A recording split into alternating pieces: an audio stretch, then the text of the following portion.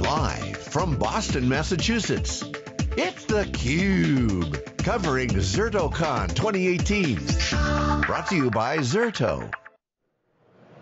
This is theCUBE, I'm Paul Gillin. We're on the ground here in Boston for ZertoCON 2018. And joining me is Bill Manning, who's in infrastructure operations at Woodforest National Bank. Now, I was not familiar with Woodforest National Bank, but I understand that regular visitors to Walmart in the South probably are. You're the Walmart bank, I understand. That's what a lot of people like to call us. Many branches are located in Walmarts, in other words. And based in Houston, which has been no stranger to disasters lately. The topic of IT resilience very much fresh on your mind. What does IT resilience mean in terms of your operations at Woodforest? We need to be very resilient in terms of natural disasters, hurricanes mostly. So in order to prepare ourselves for that, we migrate 70% of our infrastructure between data centers every 6 months.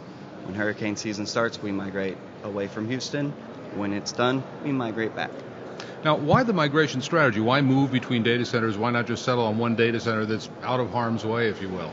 Well, there's no one data center that's out of 100% harm's way. So you need to make sure that if one data center goes down, you can always come up at your backup or your primary data center.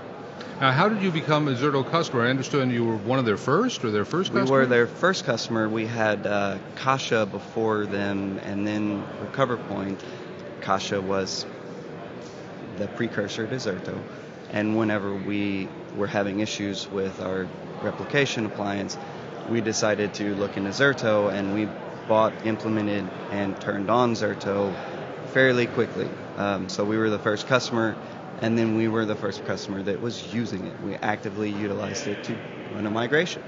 And so far, everything's going great. We love the product, and it works very well for us. Now, being the first customer of a product is typically thought of as a risky proposition. What pushed you over the tipping point?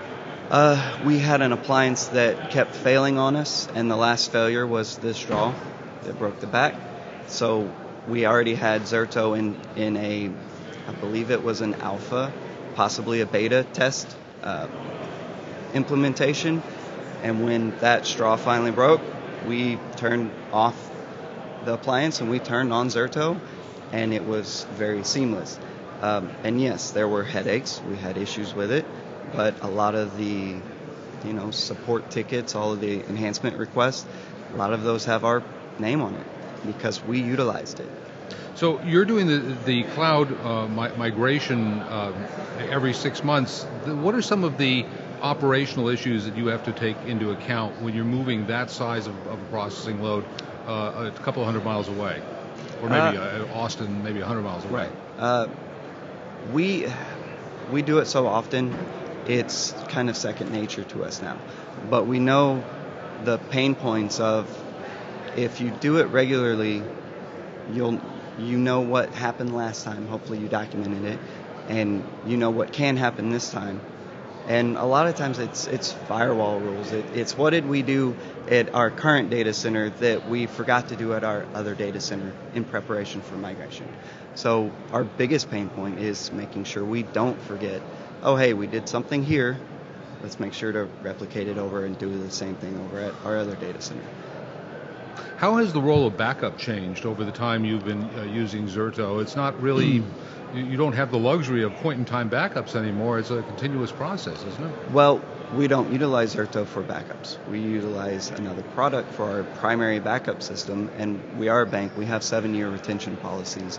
So there are certain things that we have to keep on tape or on disk for a certain number of years, and Zerto doesn't immediately offer that to us. However, we do utilize Zerto in a kind of pseudo backup process. If we need to recover a file that got deleted accidentally, I can either spend an hour using our other process or 10 minutes using Zerto. So we just pop into Zerto, use the journal file level recovery, and there you go. You've had, being in Houston, you've had a number of major storms in recent years. Are there any stories you can share with us about how you have managed to stay up and running during those storms? Our first big storm, right after Katrina was Rita. And when Rita came through, we didn't have what we have today. We ended up powering down non-critical items and making sure our critical applications were up and running. And luckily, we didn't lose much power. We didn't lose any networking. Whereas during Harvey, we lost some networking for a week or two. The difference was we already moved everything to our secondary data center well away from the hurricane. And sure, one of our redundant paths was down. Our other one was up. We still had connectivity, and we were doing great.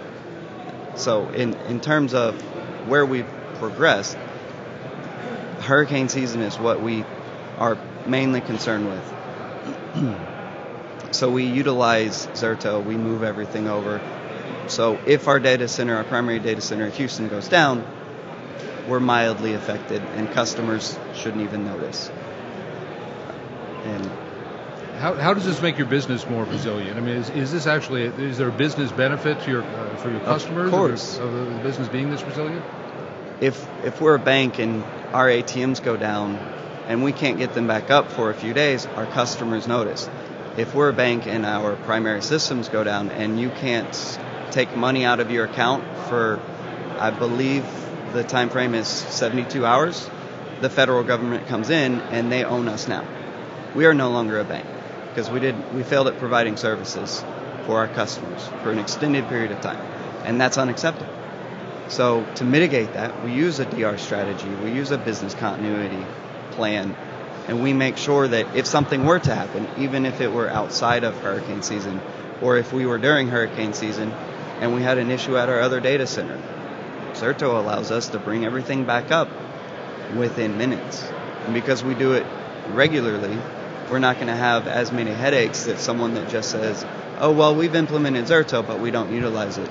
We run a few test failovers, make sure that we can actually migrate, but we don't bring anything up and run production load. We run production load every 6 months using Zerto. So that's how we get around making sure that we're highly available and we don't get taken over by the government. There are a lot of talk, Bill, these days about digital transformation. How real is that to what Woodforest is doing? How are you changing the way you do business? I think it's already occurred for us. I mean, we've already gone digital. When I first started, we had couriers picking up paperwork from the branches and taking them to centralized processing locations and running everything manually. Now it's all digital, and that was partially thanks to 9/11. There was proof work that couldn't run for weeks because airports were down. And because of that, banks started already going digital. So we already have digital transactions. Now if you write a check at Walmart, instead of taking a few days or a week or two to clear, it clears that day or the next day because it's all digital. Walmart went digital, we went digital. Most banks are already going digital or have already gone digital. And so we just kind of, people ask, and we're mostly already there. We're already digital. How about cloud? What's your roadmap when it comes to using multiple cloud providers? We're definitely looking into it. They give us a lot of benefit. They give us a lot of service that we can, what's the word? You got a lot of flexibility. Flexibility, sure. Yeah. Flexibility in doing things that we can't necessarily do ourselves. Right now, we're taking baby steps. We're not throwing full production load into the cloud. We're looking at, let's put our development environment up there and see what it can provide for our developers. And so far, they're enjoying what the opportunities or the possibilities can be. And so we're looking forward to, hopefully this year, getting them up and running and in the cloud and enjoying all of the benefits from there. And after that, once we get some development done in there, then we'll probably start seeing some production applications being put into the cloud and some sort of probably SaaS service offering. Well, hurricane season is coming up in just a couple of months. I wish you the best this season. Bill Manning, thanks very much for joining us. Thank you very much. Appreciate it. We'll be right back from ZertoCON. I'm Paul Gillin. This is theCUBE.